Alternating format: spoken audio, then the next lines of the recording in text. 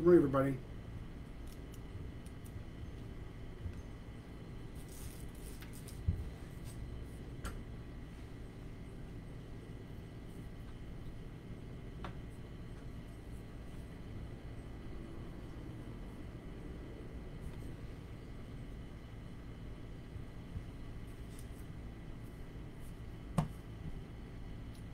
Good morning. Thank you for joining me. Otto, welcome. Anika, welcome. Hello, Nancy. Ciao, Giovanni. Frank, good morning. Well, thank you all for coming. Hello, Ethel. Hello, Sandra. All right, so some people it's morning, some of you it's evening. All welcome. Hello, Raffaele.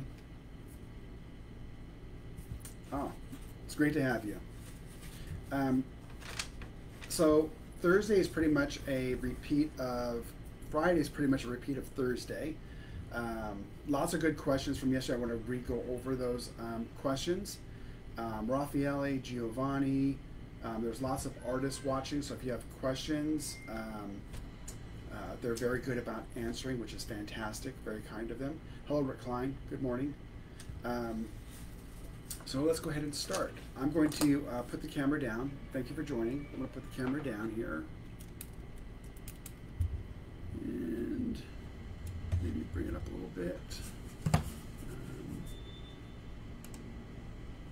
There we go. Just kind of, I'm going to shut my blinds to see if that'll help.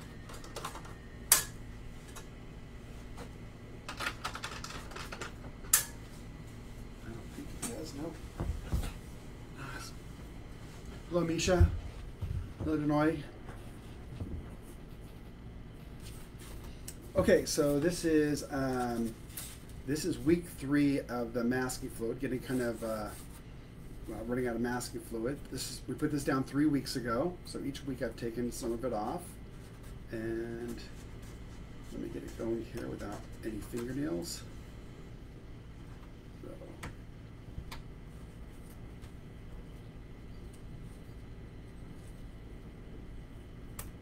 So that's Lana Aquarelle.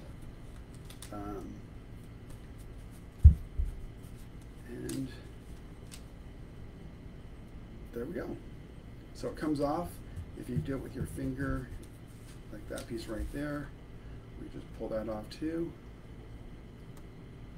There we go. So that's after 3 weeks, and we'll just try it again. So we'll do 4 weeks. We have probably enough to do, and that'll be a month. Most of you aren't going to have it go past a month. I just thought it'd be kind of fun to do. So we'll do it one more time next week. And that'll give us a month. Okay. Hello, Nancy. Oh, the earth colors were really good yesterday. We're going to go over the same earth colors today. And then we'll still have probably about 14 left. So there's quite a few of them. It's a very big category. The questions that you asked were really good questions. So I want to kind of review the questions one more time. This is what we've done so far, not including today. We'll get through quite a few today. 2, 4, 6, 8, 10. We'll probably go through 20 today. So we're making really good ground. I thought about this yesterday. Some of you say you don't have really good printers to print out the color chart, and boy, I certainly understand that. Working from home, I had the same issue. But if you bring this to Kinko's or your local printer, it's probably 35 to maybe, I don't know, 35 cents, 50 cents a page, and there's really only 1, 2, 3, 4, 5 pages you really need, really 3 pages you really need to print. So 3 pages. 5 pages would give you the Primitex and the luminescent, and they could print it out. It would probably look really quite nice.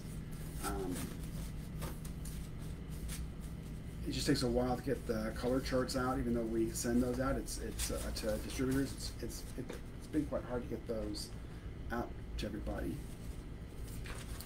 All right, so I thought I'd go over some of the questions that were asked because they were really good questions.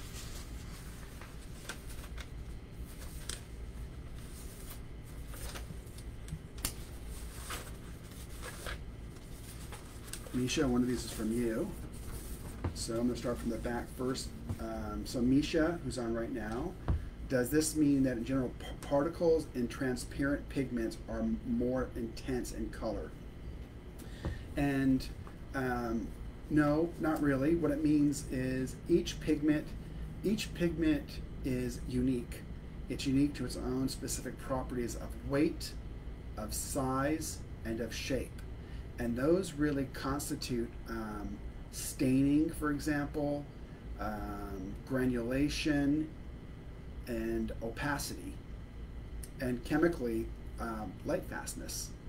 So it's really about each specific pigment and the particles that make that up. So great question. What is the difference between pyrroles and pyrrolines? Okay, and I'm going to post this. I think some of you were interested in seeing it, so we'll just briefly go over it again.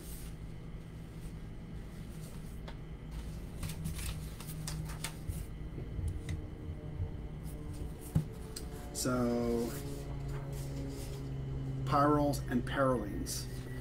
So as you remember when we did the drawouts of the pyrroles and the pyrroles are actually more, these are two very vibrant colors, two vibrant families of colors. So it's really saying which one's louder because they're both pretty loud. But the pyrroles are both more vibrant when wet and more vibrant when dry as compared to the pyrrolines, which also are extremely vibrant, but just when compared against the pyrroles, they're not as vibrant. So the pyrroles are used for automotive paint, industrial coatings. They're made for inks, plastics, and fiber applications. They have a very high chroma. They have a high color strength, which you would expect. They have high weather fastness and high light fastness. And you expect that of anything that was made for the automobile industry or industrial because they want it to last a long time in terms of heat, light, etc. This is what the, and I'll post this for those of you that really like this. Let me lift this up a little bit. Okay. And this is what the molecule looks like. And for each of these, so pyrrole, you asked about the name as well. It's diketopyrrole, pyrrole. So it's a double pyrrole. And so Ron, my chief chemist, just took the pyrrole as the name. Because remember when I said if it was a single pigment, we used the name of the person that created it. Well, this was definitely a big pigment house, chemistry house. Instead of giving it this whole name, we just took a piece of the name for the colors. So pyrrole red, pyrrole scarlet, pyrrole crimson. And so this is the whole molecule. And if you want to look at this at home or on your own computer, then right here, what makes pyrrole crimson different is it takes this molecule and substitutes it right here. So it's this whole piece goes right here, and then it has these two other attachments. And the same thing here with pyrrole orange. It would take this, put it here, and then you'd have other attachments. And it's how these right here rotate, because these are all this. So it's really how these right here rotate that changes the color. Remember when we talked about, oh, you're welcome, Nancy. Nancy said, thanks for shortening those pigment names. Remember when we talked about the quinacridones, it was how the alpha and beta particles move around the chain that causes the different colors. For example, PV19 is pigment rose, pigment red, and violet. It's all three, and it's just a matter of how these right here, the alpha beta particles there, but how these right here twist around and move in relation to this molecule. Okay.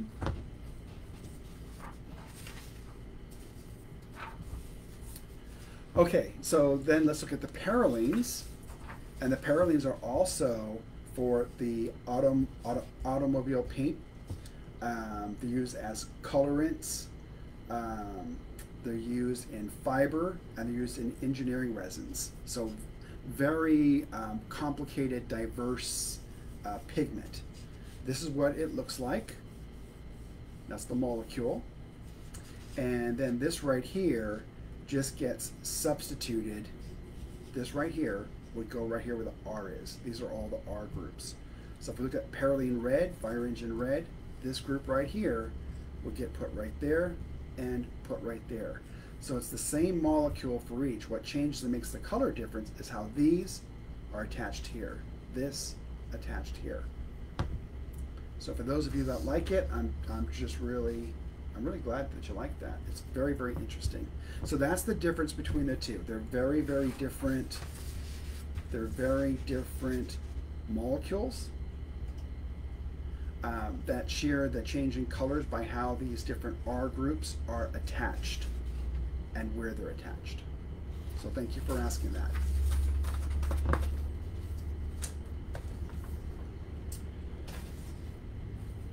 So I always read your questions when I'm done, and if I can't answer it now, I will certainly answer it later. Your questions are just really great. Pyrroles are, yeah, they're super intense. If you like quinacridones, you probably would like pyrroles. And then the earth tones. I mean, each set, it's really. If you're a mechanic, a screwdriver is important to you. A pliers is important to you. A wrench is important to you. It just depends on what you happen to be working with. And I think the same thing is true for you as artists. These are just tools. These are just tools in your toolbox. And then it's you as the master defining your artwork, master artist, that is choosing what you want to use to be able to accomplish your vision. So a craftsman, what type of saw, etc. So Scott, yes, I will post those. Scott does fantastic Zoom demonstrations. And Scott, I'm going to be sending you your minerals. I have them here on my desk. I will get those to you. Okay, Anna Marie asked lots of questions. So pyrrole and parylene are not the same underlying chemistry. No, different chemistry. Used in industry, so they're both used in industry. They're both used in automotive. They're both high weather fastness, light fastness. They have good heat resistance, which makes them very useful. Let's see. Where does the yellow come from? There's no yellow in the Primatech. This is Narita. Yeah, there are yellows in the Primatechs. They would not be good to use. For example, sulfur is beautiful. Sulfur is also something which would just play havoc within the art world. So there's lots of colors that are available in minerals. There's just it's just making sure they can pass toxicology, and many of them, some of them can't pass, so therefore we won't use them. And are they different than what we already have? That has to be another question. And will they cause any adverse effects? Have a high pH or a very low pH, then we won't use them. So we want stability, we want high light fastness, but we really want them to be stable for the artist. And that limits yellows. Yellows are very problematic as a color. Is the U a single pigment or a mix? So a U can actually be, H-U-E-U, can actually be either. In some watercolors, it's a single pigment. For example, manganese blue U, which is PB15, is a single pigment. I also talked to Ron, and we have two colors, cadmiums. One is a cadmium yellow medium U, and the other one is a cadmium yellow deep U. And those are co-precipitated. And if you remember back to the co-precipitated, it's two pigments that are chemically locked by the manufacturer. So they're really considered to be one pigment, We list both in our color chart, but by definition, they're one pigment. And then when you add water, these can break apart, and that's why the Cascade Green, you get the blues and the greens and the yellows. It's quite beautiful. So these two cadmium hues are also one pigment because they're co-precipitated.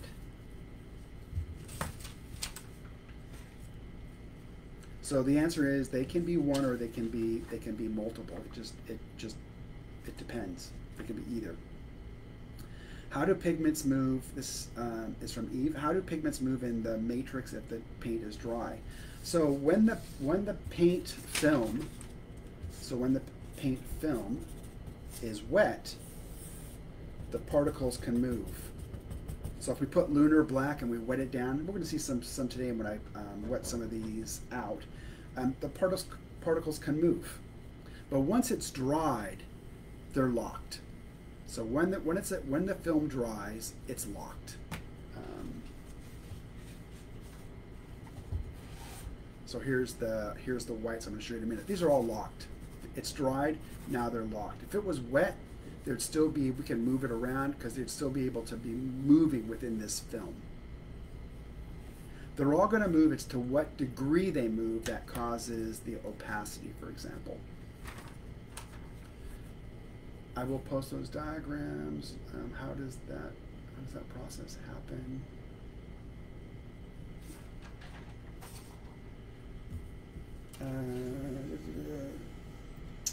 Okay, this is from Anna Maria again. Sometimes the vocabulary around watercolors is reflective rather than using opaque or semi-transparent. What is the difference? So,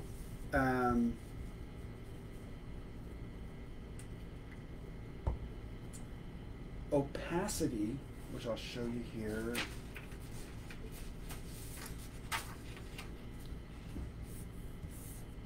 is when we have a color, we'll take our photospectrophotometer and we'll present this to the photospectrophotometer to get a readout. When we talk about reflection or refraction, if we think about our iridescent and interference, this one is reflective. This one is refractive. What happens in the reflective is the light beam comes down, encounters the particle, and bounces back like this. So that is considered reflective. Vibrancy, etc., are going to change between the reflective and the refractive. If you remember the iridescent, you can see it over the white and you can see it over the black. The iridescent, or interference, very difficult to see over white, almost invisible, but you can see it over the black. And that's because the interference are refractive. They come down, they engage the particle, and they refract in all different directions. That's called scattering of light. And it's not going to be as bright or as vibrant as reflective. So Gaurav, it's actually very similar. It's actually surface tension is the biggest thing that makes the particles move. So the particles move mainly because of surface tension. If one particle has a lower surface tension, then another particle might be drawn to it. If this particle has a high, in general now, if this has a higher surface tension than this one here, it may repel this one. But mostly the movement within the film is caused by surface tension. Mostly. Good questions. Okay. So let me go over that a little bit further. So another question was asked is semi-transparent versus semi-opaque. So so in the laboratory, the chemists look for four things, but we only report 3, and I'll tell you why. They use these numbers here, 0 to 40, 41 to 60, 61 to 75, and 76 to 100 to define opacity. So transparent is 0 to 40, semi-transparent is here. This is semi-opaque, which is a word that we don't use, and this one is opaque. When we brought our watercolors out, people already within the watercolor market, Winsor Newton, for example, is extremely big, reported on 3. They reported on transparent, they reported on opaque, and they reported on semi-transparent. And we did the same thing they did. We just combined this group right here from 41 to 75, and we call that semi-transparent. So that's why if you look at our color chart, we have transparent, we have semi-transparent, which goes over this entire range right here, and we have opaque. So that was a great question. Thank you for that.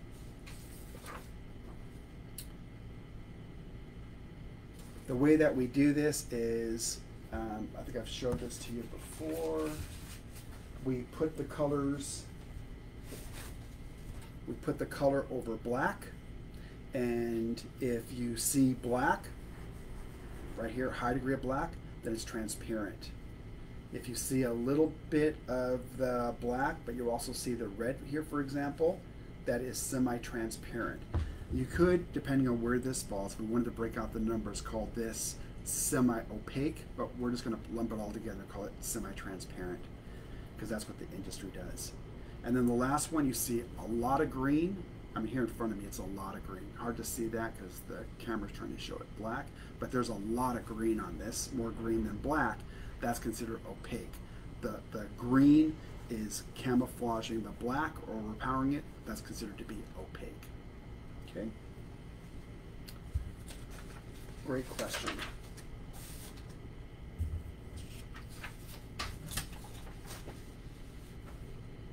Many independent light fast tests have shown Aurelian not to be permanent. While light may not be the reason for fading, it still fades. And that, so panicky, that depends. And the reason it depends is who is manufacturing the pigment. Pigment is made by many manufacturers, and it really depends on the manufacturer and how they manufacture it. And when the manufacturer tests it, what is the light fastness? And then we have a full laboratory. We also have all the machines to test for light fastness. So we will test it ourselves to make sure it matches what the manufacturer says. So our Aurelian, which may not be equal to another company's Aurelian, because it can all be purchased from different places, our Aurelian is light fastness 2. So this is our Aurelian, and it's light fastness 2. 100 years. 100 years indirect light. Not indirect light, indirect, all one word, indirect, not direct. For example, in your house, on a wall, not put outside in the sun for 50 days. Normal usage, gallery, museum, your house. If it's going to be in your house, and it's going to be more indirect light than behind UV glass, of course. But it's a light fastness of 2. John, you mentioned, this is from Valerie, John, you mentioned phthalo blue turquoise is the only phthalo that doesn't have a metal. That's correct. Good memory. That's because there's no copper molecule in the middle of it. And that's just how, when they created this new pigment, they had a new way of doing it, and they created it without a metal. This is Suda, can you please show rose madder brush out?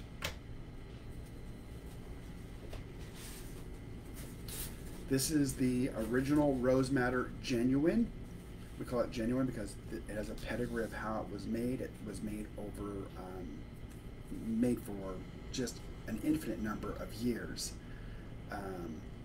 Was made by boiling the rose madder root and then laking that against a metal halide to create a pigment, and then from the pigment to create the paint.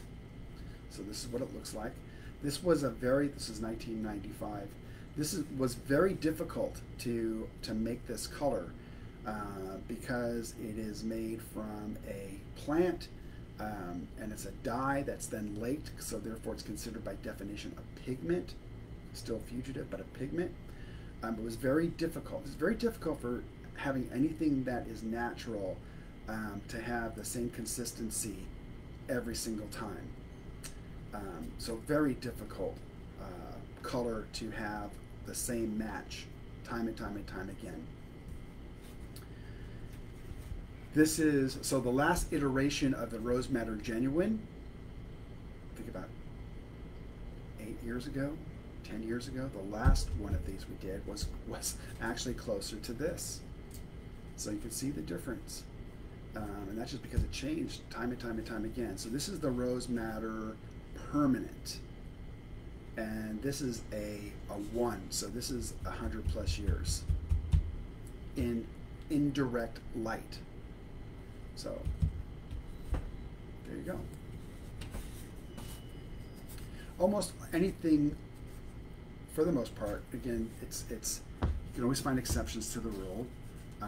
For the most part, any type of a plant material, etc., is going to be fugitive, unless there's some huge chemistry done, and that can be done. Again, that's why it's in general. There were colors that were made from beetles. There were colors that were made from mollusks, and those were also fugitive. We only have two fugitive colors: alizarin, crimson, and opera pink. Those are the only two that we have. We used to have the Rose Madder, but we moved to this right here, which is made with light fast pigments. Okay. Hello, John. Oh, this question is on the color chart or the series numbers. So I'm gonna watch the time to make sure I get through all the colors for you. Okay.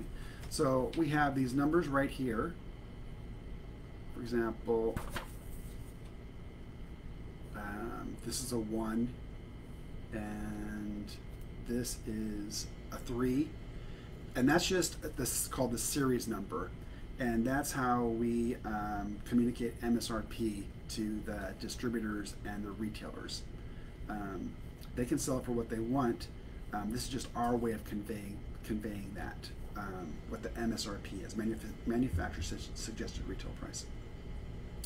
And the way that we come up with these is if I could produce a lot of it, if I could produce it quick, if the pigment isn't usually expensive, I try to give it the lowest series possible, because everything as a manufacturer, it's all about time. The more I make, then I can put that cost over more pieces and lower the cost. I try to do that wherever I can. So the majority of all of our colors are 1s and 2s. There are some, the Permatex are very difficult, so they're higher numbers,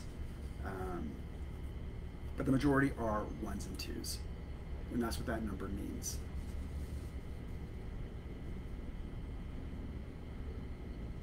Yeah, so Eve says, I'd say a ruling is about as fugitive as genuine matter. And again, it's going to depend on whose a ruling you're using, because it all comes down to the pigment. And if you're starting with a pigment that is a light fastness 2, and the manufacturer will tell you that, then it's going to be a light fastness 2. If you start with something that's lower than that, then pretty much no matter what you do to it, that's what it's going to stay. So it's important to look as to what the company you're buying from, what their, I can't speak for other companies. I know that we're going to test it with our xenon phaedometer. So I know that even though the company that we're buying from, and they're multi-billion-dollar companies, that BASF, for example, they're just huge companies, we're still going to test it. The majority of all of our pigments here are going to come from either United States, or they're going to come from UK or EU.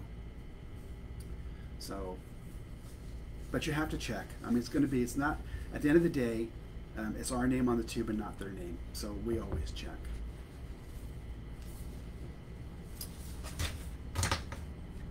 Let's see. We're going to go over ochres today. Okay, so then that over here. This is what our whites turned out from last time. So this is the Chinese white. This is the titanium white. This is the buff white. And this is the gray titanium. And that's what they look like when they're dry. So when I give the C-Lab numbers and post those, one question was asked, it was a really good question. There's always a difference between what the machine says the number is of where it lies. For example, someone said, well, I would think that for my eye, the Chinese white is warmer than the titanium. That absolutely may be true. Absolutely, because there's a difference between what we see with our eyes and how our brain interprets a color than a machine. A machine is just going to say, this thing I'm looking at falls within this range. So I have both those. I have the C-Lab, and you can look at those, and you can also use the dot cards, etc., to see what it looks like from your eye. And so both those can be right. The machine can say, well, actually this one's warmer, but when you look at it with your eye, you can say, well, this one's warmer. A-okay.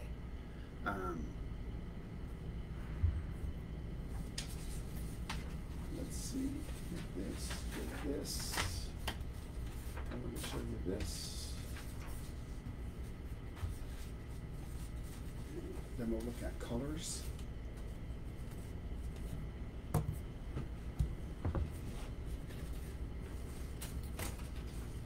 So this is we did this some time ago. This is I put masking fluid all over it. This is the walnut ink. And you had asked questions. I don't know if I had answered it, so I wanted to make sure I brought it and answered your question. So walnut ink has a light fastness of 2, which means 100 years. The staining is a 2, which means it's low staining. Try to get that right there for you. It is transparent. It does not granulate, and it is approved, ACMI, which means ACMI is Duke University. It's toxicology. Toxicology, we provide all of our formulations, all of our recipes to ACMI. They do, they're toxicologists, so they're MD, PhD chemists or biochemists. They have both degrees. They do all the testing. If they have questions, they send it out to another independent laboratory, and that laboratory will give us back the information and simultaneously give back Duke University information, and then the toxicologist rates it. So this is approved. Okay, so that's about staining.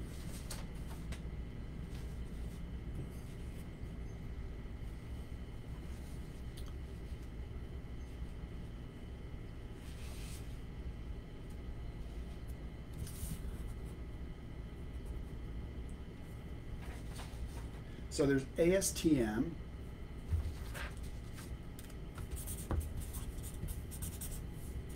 and ACMI. So this is standard testing, associative standing testing methods, and now they put an I for international, and this one does light fastness, and then the ACMI does the APCL. This is Duke University.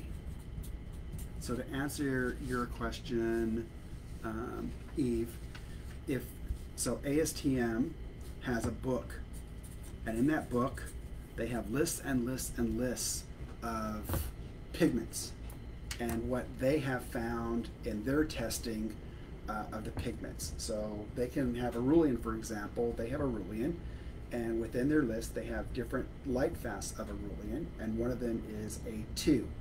So then the manufacturer of the Aurelian has to come up with their light fastness as well. And so they'll put whatever it is. For example, what we buy from is a 2. If it's not within the ASTM, for example, the Primitex, because it's not within the ASTM, they don't have it listed, then we put an NR. It's not there, it's not in that book. Although we do the test, the same test with our Z9 photometer, all we're saying is that it's not in their book. But everything is tested by the second group, which is the toxicology group. So, good question. Thank you.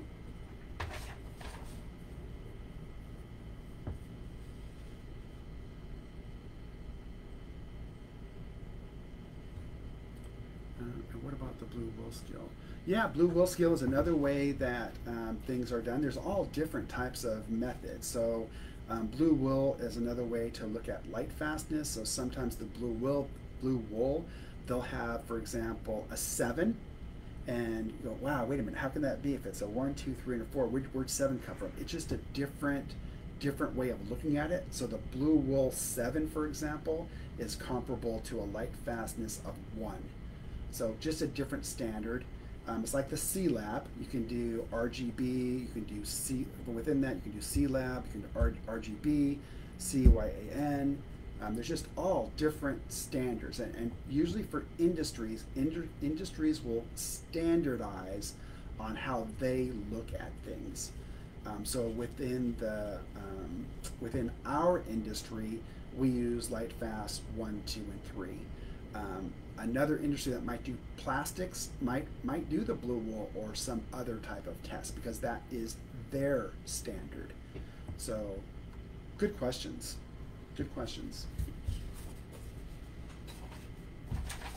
Okay, 10 minutes. I want to show you some stuff really quick. Oh my gosh, I'm running out of time. Okay, so I just wanted to bring this. This is the titanium white, and this is the Chinese white, and this is over the same white paper. So it's painted over this as well.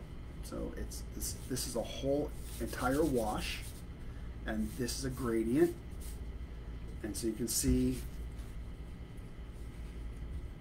there's the titanium and there's the Chinese white. And you can use these with a color to make it more gouache-like, because you're going to increase the opacity. But I just wanted to show you, someone asked, what does it look like over white? And there's the Chinese white over white, and there's the titanium over white. Almost, for the most part, almost invisible. Unless you move it around, you can kind of see the wash here. And you can see the lines, a couple lines here, but it's really, really light. I'm just impressed how the camera picks that up, because here in front of me, it's really hard to see. Okay. All right. And then this question was asked by Rin, and Rin said, which is your darkest color? And normally I would just go lamp black, but lamp black is not the darkest color. If you look at the C-Lab here, the warmest color for whites is actually Chinese white. It's a 97. High as you can go is 100. 96 is very close. I mean, very close. But it's a 97. And if you look at the darkest colors, again right here, the lower number is the darker. So highest is 100, lowest is 0. It's indigo. You say, wow, how is that possible? Why wouldn't it be lamp black? So indigo is both a mixture of indanthrone blue plus lamp black. Okay, that's indigo, it's a mixture of these two. And the reason is that the lamp black kind of gives a false reading. And that's because there's the way the pigment behaves, it doesn't completely cover everything. There, you can see some of the white in here. See the white? So, and that's up in here too. When we present that to the photospectrophotometer, it gets somewhat of a false reading. Whereas we look at the indanthrone, which is the next darkest color, it's equal to these. These are both 28s. it has well, it has some white in here. It has way less white up in here and way less white up in here. And if we look at the indigo, it has almost no white. And that's why indigo has a lower reading than both indanthrone or lamp black. Now, not by much, 28, 27, it's really super, super small. But if we're looking at the numbers, we would say it's indigo. Now, the other part becomes what we talked about before, which is you as an artist or as a person looking at this with your eyes. Your eyes may tell you something different. And that's because we have this beautiful brain behind our eyes that just interprets so many things, which is just super wonderful. But that was a great question. Okay, I thought your questions are really, really good. All right. And this right here,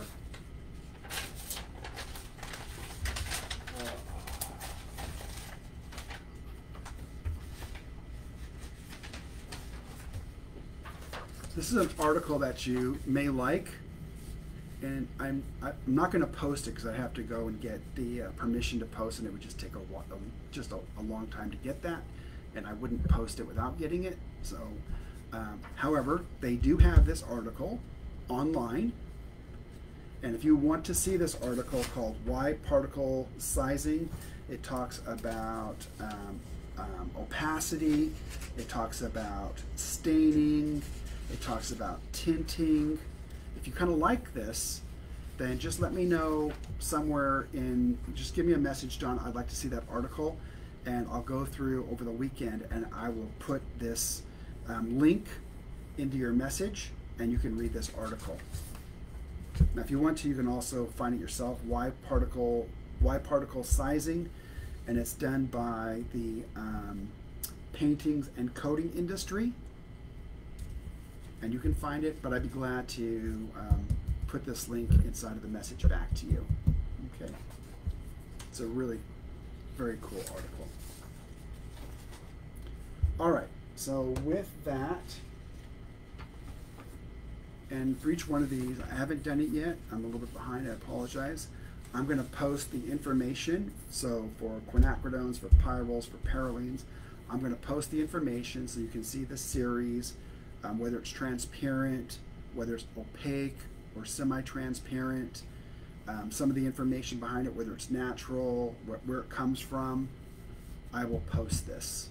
And I'll also post the C-Lab numbers. You can see which ones are the brightest and which ones are, how they fall. I will post this information. All right, so with the time left, I think if we go really quick, we can see some colors. I know most of you have already seen all the colors, and I really, your questions are really good, and I think they're at such a level that I think other people would also enjoy hearing them. That's why I take the time to go over them. I love seeing the colors, but I think knowledge is more than just seeing colors. Okay, so we could probably go through at least all of these. So this is transparent brown oxides.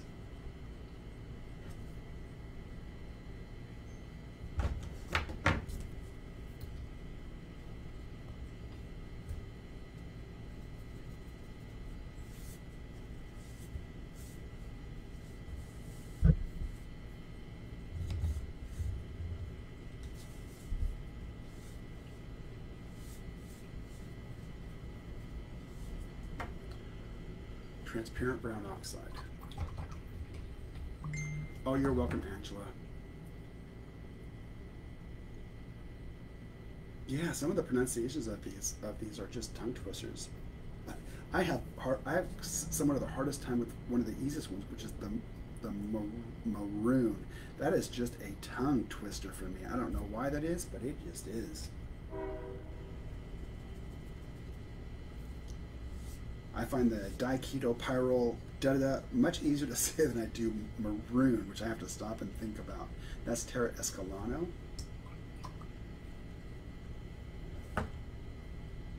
So it's kind of interesting when you're painting these out. If you want to do this yourself, I find it interesting, is to, and this is available online anytime you want to do it, you can look at the colors and you can look at where they fit for their brightness and or where they fit for their coolness or warmness, and actually kind of, once you're able to do that, you can read the C-Lab colors and actually and kind of see the color in your head. It's really quite interesting. This is Rossi on the light.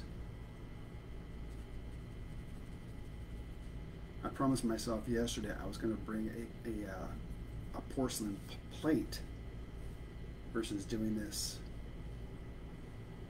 on the paper, but I didn't do that.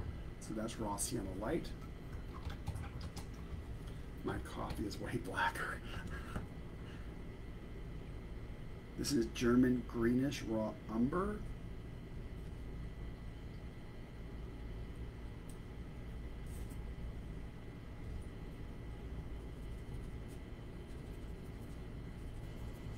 So some of you asked about the Seattle store, and the Seattle store is still closed.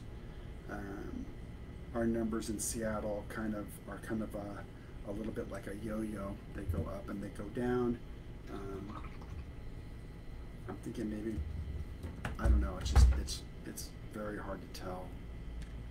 This is Verona Gold Ochre.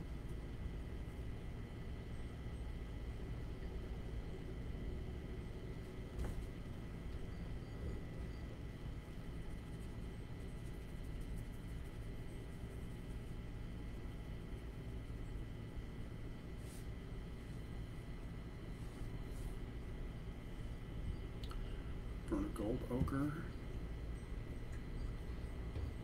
I think the burnt, no matter what, burnt tiger's eye, burnt ochre, they're always intense.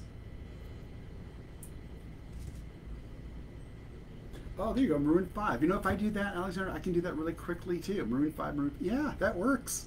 I never thought about that. That's weird that when I do the word by itself, I have such issue, but when it's with something else, it's so easy. Maroon 5. Wow. Yeah. And they're also a pretty good group. So this is brown. So this was burnt yellow ochre. Burnt yellow ochre.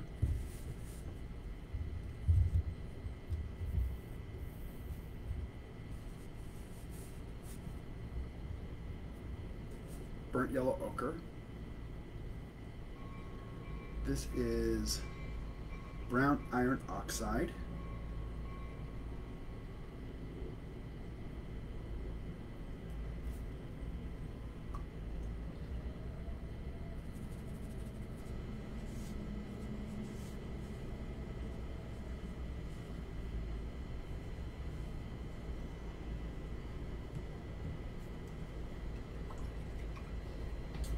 I should probably read this to you after I do this.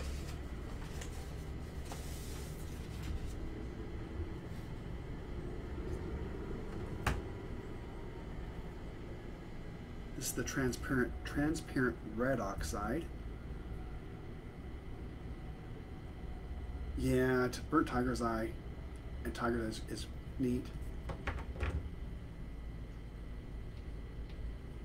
Oh, I don't know. Maybe Raffaelli. Gosh, that's just, you know, we can play with that for a second. We have a little bit of time. So that is brown iron oxide and transparent red oxide.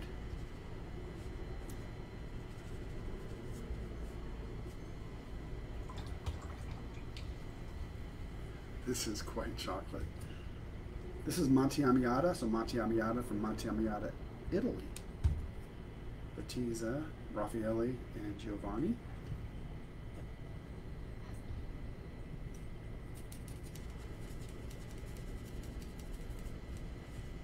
God, that's a pretty color too. Can you see that?